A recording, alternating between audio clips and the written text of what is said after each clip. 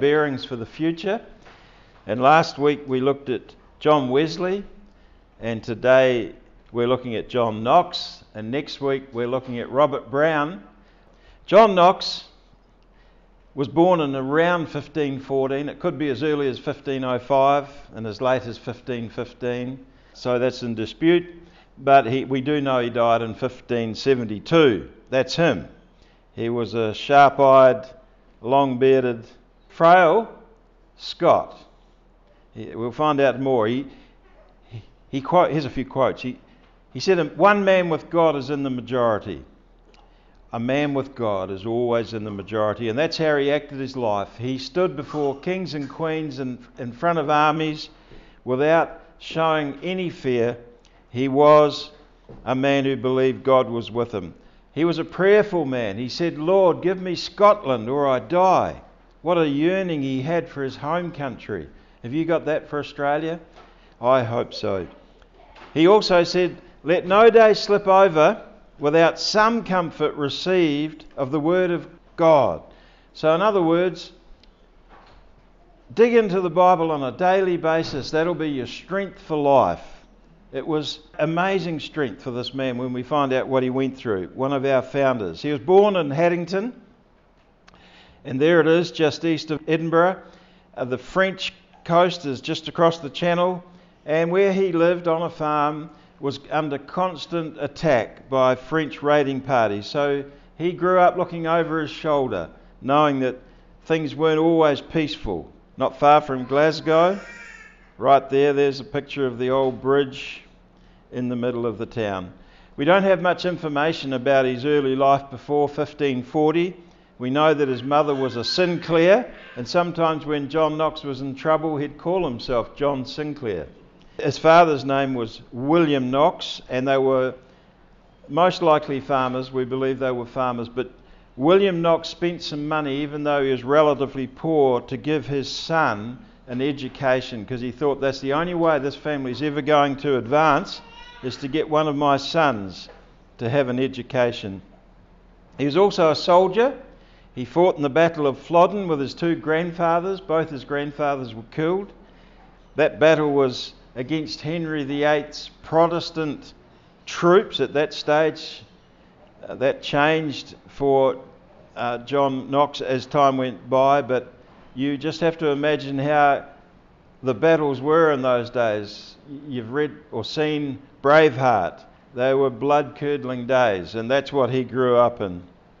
Knox's initial priesthood training in the Catholic Church was under a scholar called John Major. It was most probably at St Andrews University. He took orders in 1540 with the Catholic Church, and in 1543 history tells us he was an apostolic notary in the Haddington area. So far, I'm guessing his life was just unfolding how he thought it would. He'd had no enlightenment. God hadn't knocked on his door, and his life was just unfolding. He was obviously a seeker. He wanted to be a Catholic priest, so something about him turned his heart towards God. But Luther's books were illegally smuggled into Scotland.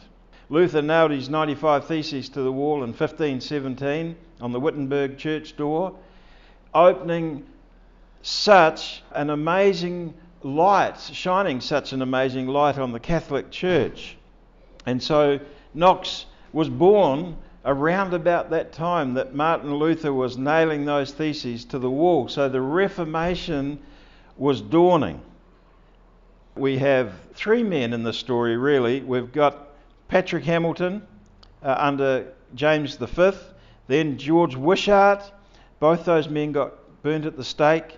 Then Queen Mary, the Bloody Mary, Queen of Scots, came along, trying to get rid of all this Protestant Reformation and stamping the Catholic image back on the Scottish nation.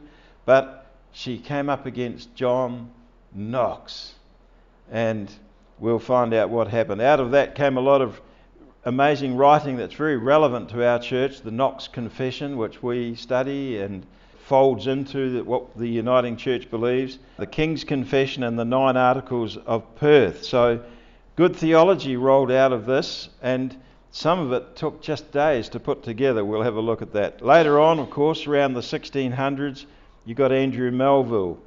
And Scotland needs another reformation today. I wonder if anyone here is the preacher that's going to turn Scotland on its head. So let's go back to Patrick Hamilton in the build-up to the story of John Knox. There he is, a very dear man. When John Knox was about 20, Archbishop Beaton had Hamilton burnt at the stake. And he was accused of having private meetings with students in St Andrews University where he promulgated Luther's teachings. So Luther's teachings were outlawed. They were anti-Catholic. And they were for the Reformation. Reformation. We don't want to have a church with the form only. We need a reformation. And so a church with the form only but not the power of God is just an empty shell. So we're not into that. So here's Patrick Hamilton. He paid the price. He was taken away on a trial, a sham trial. It lasted just hours. And that night they took him and tied him to a stake and burnt him. And he had a chance to recant, but he didn't. What men of God were these? What drove these men? I lay in bed late last night, early this morning, thinking, Lord, what grace did they have to be able to go through this? Wow, they had the grace of the Lord Jesus, the same grace that you and I have, and if we needed it, we'd have it. There they were. So after his death, a man called George Wishart came along. That Wishart name, I think originally was Wiseheart. So Cardinal David Beaton, now a different cardinal, a nephew of the one that killed Hamilton, sent a priest to kill George Wishart with a dagger.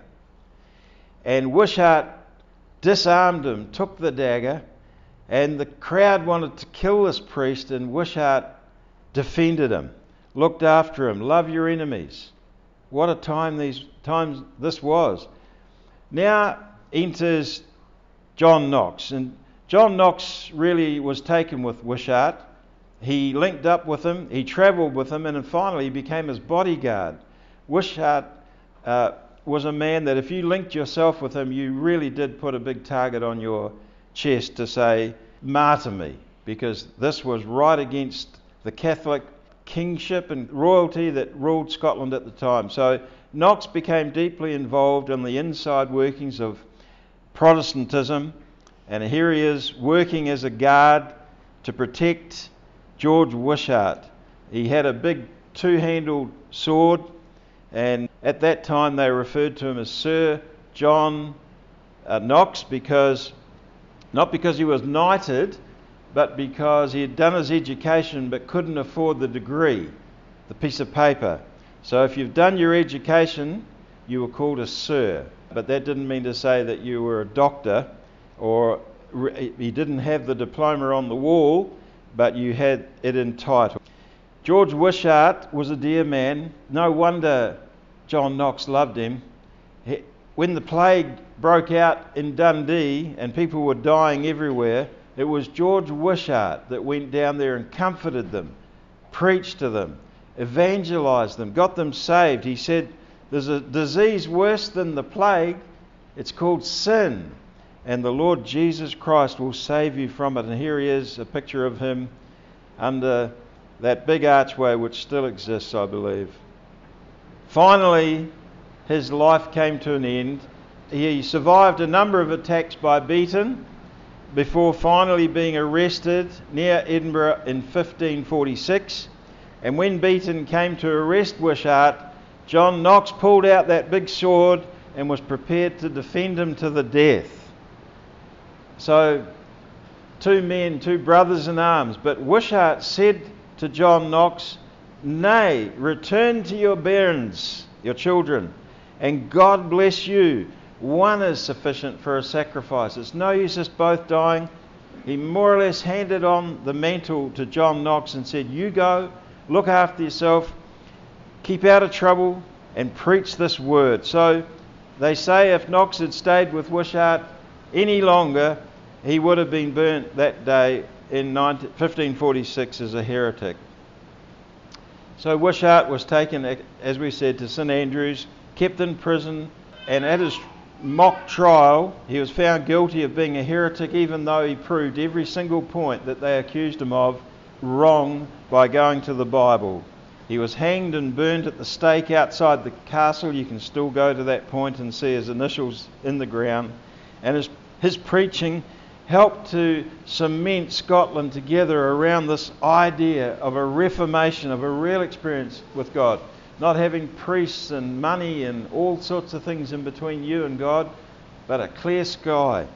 And so this death actually furthered the spread of the gospel. It inspired John Knox. This, instead of discouraging him, it put fire in his belly. And he kept running with this message for another 30 years, continually dodging attempts on his life. So David Beaton, Cardinal David Beaton, the Archbishop of St Andrews, who brought Wishart to the stake, was a dominant political force. He really was the ruler of Scotland at the time. And Wishart's execution, unknown to him, began a chain of events that would profoundly alter John Knox's life, the history of Scotland. Really, all three were wound up in the death of Wishart. So what happened was, after Wishart's death, some of the Protestant leaders got together and set out to revenge him. And they raided St Andrews Castle successfully and killed Cardinal Beaton. Actually, they brutally murdered him. They stabbed him numerous times and abused the corpse shamefully. I only say that because how would your theology handle that? How would you handle that? How would we handle that? I think we would have a bit of trouble with that. But the Reformation times were rough. Sometime after this event, John Knox wrote the history of the Reformation, and writing about this assassination of the Cardinal, he said, "These things we write merrily." He was glad to see this man go. It's almost a bit of Old Testament coming through, isn't it? It's interesting, I find. But those sort of things happened a lot. It was a terribly rugged time of history. In fact, during that 100 years, not one king or queen of Scotland lasted their life out. For 100 years, every one of them got murdered one way or the other. So, 3 months after Wishart's burning, Beaton was brutally murdered by the Protestant conspirators in St Andrews Castle down by the sea. Amazingly gruesome story, out of which the Presbyterian Church was birthed. Would we guess it? Could we write that story? If we wanted to write the story, would we write it that way? Anyway, that rebel force that killed Beaton grew to about 200, and they had a preacher called John Ruff, appropriately named, and Henry Bull Navis, another leader, and they became increasingly impressed with John Knox. And John Knox gets noticed, but not only noticed, he actually put up his hand in certain areas which really thrust him into the limelight. One day a Romanist named Arnold was debating in the chapel and spoke about the Roman Catholic Church and called it the spouse of Christ. And Knox couldn't take it. He stood up and interrupted that speaker from the audience, and he said that the Catholic Church is no spouse, it's a harlot. Well, there's no putting a sharper edge on it than that. Knox challenged the Romanists to debate him on that subject, and the Arnold refused. The congregation, though, was really impressed and insisted that Knox express his views in a sermon on the next Sunday. Shall we invite him? So Knox didn't want to be a preacher. Actually, the story goes that he ran out of the place in tears. He couldn't face the thought of actually being a preacher, even though he'd had some theological training and so on. This was just too much for him. He didn't see himself as the leader, as the preacher. He was more the bodyguard. But in April 1547, he preached his first sermon from Daniel 7. We don't use these scriptures much. We could. The 10 horns are 10 kings. Who shall arise from this kingdom? And another shall arise after them. He shall be different from the first ones and shall subdue 3 kings. He shall speak pompous words against the Most High, shall persecute the saints of the Most High, and shall intend to change times in the law. Then the saint shall be given into his hand for a time and times and half a time. Most of us would read that and think, I'll read the next bit, because we may not understand that. In those days it had meaning. For example, for the reformers, the first person to take the see of Peter, the Catholic Pope, if you like, was 257, Stephen I, I think. And if you take time times and half a time, 1 time, 2 times and half a time, or 1,260 years, because 1 times 360 years, so 3.5 times 360 is 1,260. 257 plus 1,260, 1517, the beginning of the Reformation. So they saw things that we don't see. They look at things that we don't read. I find that fascinating. I wonder what they'd think about our preaching today. I wonder what they'd think about the scriptures we use on a Sunday. I wonder what we'd think about the ones they used. We'd sit there and think, I don't like this church. Strange, isn't it? Don't you think? Anyway, he called the Church of Rome the Antichrist and highlighted the scandalous lives of some of the bishops and popes. That very man that killed Wishart had a number of girlfriends and 10 children, and he lived openly like that. He was no follower of the Word of God at all. And so this man, John Knox, brought them to account. He preached that justification is by faith alone, not by works of human righteousness. New concept, new idea. Faith alone? I thought you had to do nirvanas, crawl up steps, whip yourself, put yourself in pain and pay the price for your sins. No. John Knox was preaching Reformed theology, faith alone. The reception of this first sermon convinced him that he did have God's call on his life to preach, and from that time forward he never ever doubted it. But things were to take a bad turn. In that castle where those men were holed up, they didn't know it, but the French were gathering their Catholic troops to come back and retake that castle and to layer Catholicism back over that part of Scotland.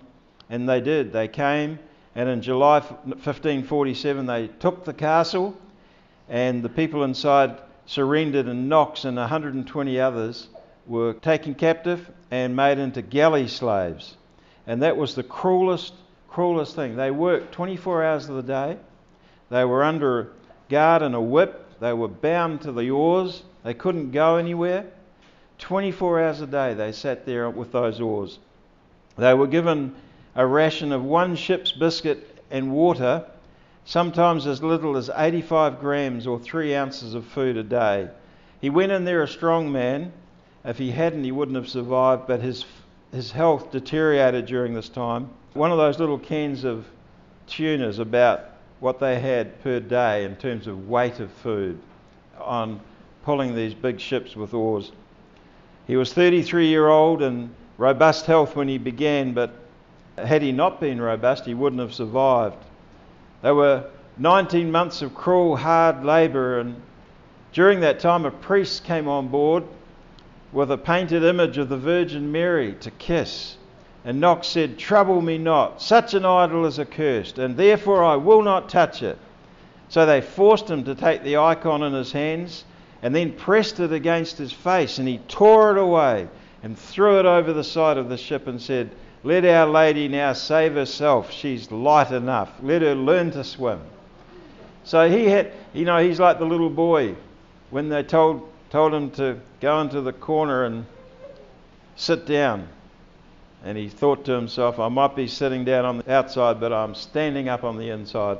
This was John Knox. One day they anchored, and he could see the very church where he preached his first sermon. And one of his companions looked at him thinking he was dying, because at this stage his robust health had deteriorated. And he said, "Do you think you'll ever preach in that chapel again?" And Knox is reported to have answered, "By the grace of God, I will yet again preach there." How difficult is the situation that you're in right now, that you're chained to, you can't see a way out of?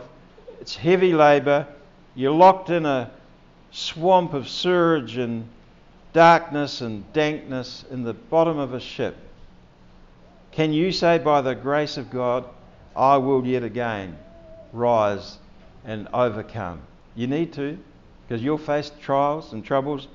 I trust never one's like this, but we all face trials, and we have to be able to look and see God and say, we will rise again. So the time came in 1549, a prisoner swap was arranged by King Edward VI. If you ever want to study an amazing king, have a look at King Edward VI, a young king. Just in his teens he died, but he took England into Protestantism. He espoused it. He loved the Lord. He was a most godly king of England, John Knox called him, and eventually John Knox was led out under this man's leadership, this boy's leadership, and John Knox was his chaplain for a number of years until this king was killed, poisoned at the age of 15. So that put Knox on another journey. And the year following the king's death, Knox became a spokesman for the Reformation in Scotland. He had a period of imprisonment and exile in Europe and in Switzerland and places like that. As a matter of fact, he met Calvin when he was in this situation. We'll talk about that in a sec. So he supervised the preparation of the constitution and liturgy of the Reformed Church of Scotland, the Presbyterian Church.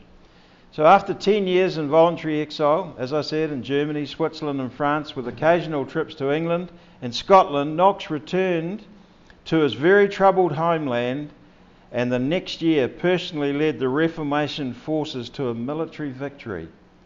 There's a crossover somewhere here between political activism and deep-seated belief in the Bible. And while he was in Geneva, as I said, he ran into John Calvin. And we talked last week about how John Wesley used to fight with George Whitefield over Calvinism. So I've never entered into that dispute. But basically it goes something like this. Calvinism says that we're predestined to be saved. Predestined. And so people might argue, well, if we're predestined, why do we pray? Why bother even trying to please God? If we're predestined, we're going to make it anyway. So that's extreme Calvinism. On the other hand, Wesley would argue, and later people like Finney and so on would argue, that we have a free will. God doesn't want people that are conscripts. He wants people that are coming with choice. And so this big battle between predestination and choice goes on. And this scripture that is on both sides of the argument, and that they are held in tension, but I don't really believe that we ought to be arguing with each other over it. It's by choice. We are free will, of course. John Wesley would argue that.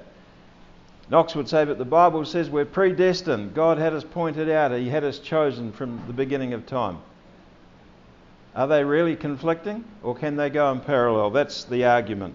So anyway, the Protestant theological system of John Calvin developed Luther's doctrine of justification by faith alone into an emphasis on grace alone, grace of God, and centres on the doctrine of predestination. Predestination was really important to John Knox. And the Scottish church was very austere. Still is in a way. I had a Presbyterian pastor for 36 years and I felt some of that austerity, that strictness. It's described as having a very austere moral tone. Much of that tone came from John Knox's input. And the governmental form, though, within the Scottish church was very democratic. That also came from John Knox. And then Calvinism became strong, obviously, in the Church of Scotland and the Presbyterian Church. And the Queen comes back from France.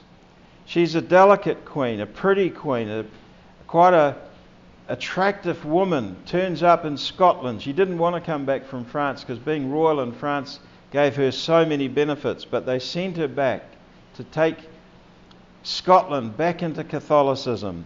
And so she had these lavish parties, and the hierarchy would come, and people liked it because she did things well, and she had this sexy accent that had a bit of French in it. She was quite attractive. So she comes back, and people can get wooed one way or another, not John Knox. John Knox started talking about her. He started calling her to account for having secret Catholic masses, and she didn't like it, so she got him arrested and brought to court. And he said, "I'm standing in the presence of God. One man and God is a majority." It didn't faze him, and instead of being intimidated, he preached the gospel to her. And history says Mary wailed like an animal under the power of his preaching. He was tried for treason and acquitted, thankfully. But she wouldn't give up. She said, "That man made me weep and shed never a tear for himself. I will now see if I can make him weep." But he was acquitted, and that night, history tells us, she sat in darkness and alone, having a pity party. John Knox upset this queen. Mary, Queen of Scots, it said, trembled whenever John Knox went on his knees to pray. He was a praying man. He was a praying man. Change your situation by praying. She even once said that she'd rather face the armies of England than the prayers of John Knox, whom she both hated and feared. Here we have these great men of this age. People like Cranmer, of course Latimer, Tyndale, Luther, Calvin and Zwingli. All these great reformers following in the steps of Luther. And what did they preach? They preached Reformed theology. So if you've been for centuries in a family of Catholicism, when this comes along, it's light, it's joy, sola scriptura, solus Christus, sola gratia, sola fide, and soli Deo gloria. Scripture alone, not all the stuff that the Catholic Church is putting on you. Christ alone, not priests being mediators. Grace alone, you don't have to work it out. It's grace. Faith alone, you can have faith yourself in the God above, and it's all for the glory of God alone. That reformed theology, that message still reforms our hearts. He also believed in tota scriptura, not just sola scriptura. Tota scriptura, everything in the Bible is God-breathed. It's all relevant, it's all precious, and you've got to take all of it from the front to the back before you decide on a course of action and a decision about life.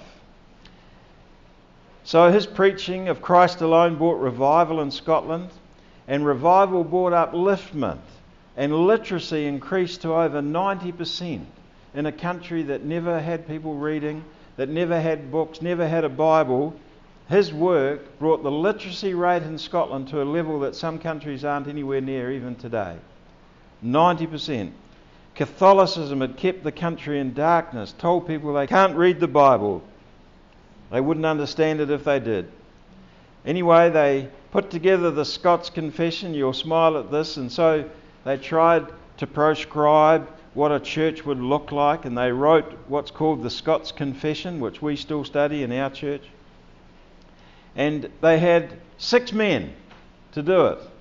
John Knox, John Wynram, John Spotswood, John Willock, John Douglas and John Rowe. You had to have John in your name before you could be on this team. And the 6 of them put together the Scots Confession of Faith in 4 days. Isn't that amazing? I can't imagine that happening in the Uniting Church. So, what about his preaching? Well, he was a man that liked to unravel a subject. He started at the beginning, he finished at the end. He followed one text, one book, and he'd go through the book. He wasn't very topical. He wouldn't talk about a topic. He'd go through the Bible and unravel all the truth that was in it. He wasn't necessarily good at preaching doctrine. There was a place, he said, for both, but he liked to unravel one text. He was a sequential reading and exposition minister. Took the scripture and unravelled it as he went. He believed in the plain interpretation, not deep theology. You can get so deep you get drowned. He liked stuff that was simple, usable, able for the population to take it and be blessed. Catholics said to the population, you're not qualified to read the Bible, so therefore we'll keep it in Latin. He, along with the Reformers, brought the plain scriptures to the people and gave them a plain interpretation. He was Christ-centered. He focused on the work and person of Christ. He called the church to Jesus, not the Pope. This is radical. Not so much for us, we don't even think about it. But for the day, this was radical. Christ alone. No, you don't need a preacher. You don't need a priest. You don't need people to intervene for you. You don't need saints or Mary. You can approach God through the name of Jesus yourself. And he challenged the church. Who is our head? Is it Jesus or is it the Pope? This was his message. He talked about having no other sacrifices. He preached till his dying day. He was on his deathbed. He raised up and preached about the crucifixion of Jesus. He died really an old man, but he was only 58. But his life was tough and long in terms of the things that he went through. So what can we learn? I haven't got it here. I just want you to know that in history he's recorded as being the most gentle pastor to his own people, to the people that were under his ministry, in his church, in his group. He was the most gentle, beautiful pastor. He was the opposite of that when it came to things that were going to affect his church. He had a ministry of encouragement. He said, stand with Christ Jesus in this day of battle. This is a snippet. Which shall be short and the victory everlasting. For the Lord himself shall come in our defence with his mighty power. He shall give us the victory when the battle is most strong. And he shall turn our tears into everlasting joy. He was an encourager. He wouldn't be broken. He saw others burnt at the stake, was a galley slave for 19 months. His captors tried to get him to kiss a cross. He fled to Switzerland away from home. He saw a king get poisoned, had Bloody Mary chase him down. But he remained solid and true.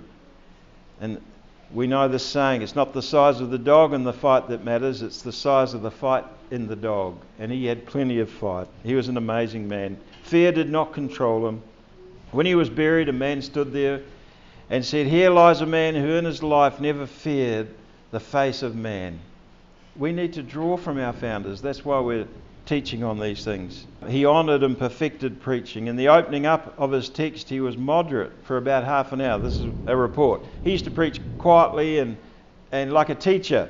And then he got to the part where he wanted to apply those scriptures.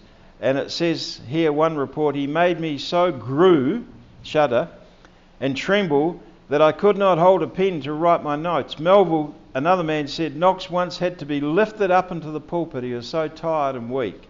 Lifted up into the pulpit, where it behoved him to lean at his first entry. But before he had done with his sermon, he was so active and vigorous that he was like to ding that pulpit in blads and fly out of it. I love that. He's on record as having broken 2 pulpits with his hands when he's preaching. Others resented it. So he was a man of the word.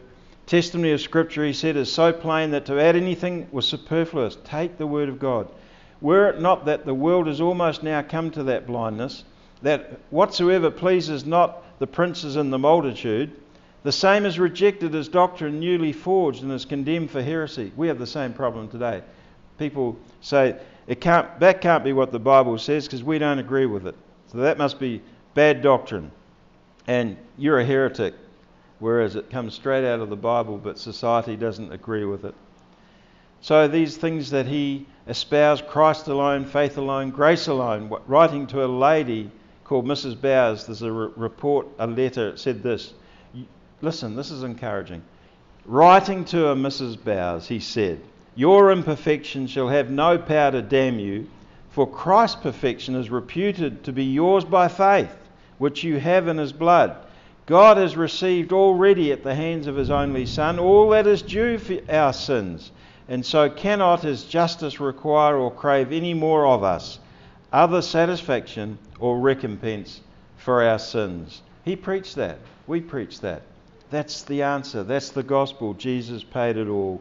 The travesty, really, of this whole story is that the Scots hardly recognise him. He lies under car park 23 outside St Giles Church, buried in a very plain, almost unmarked grave. Cars park on top of him.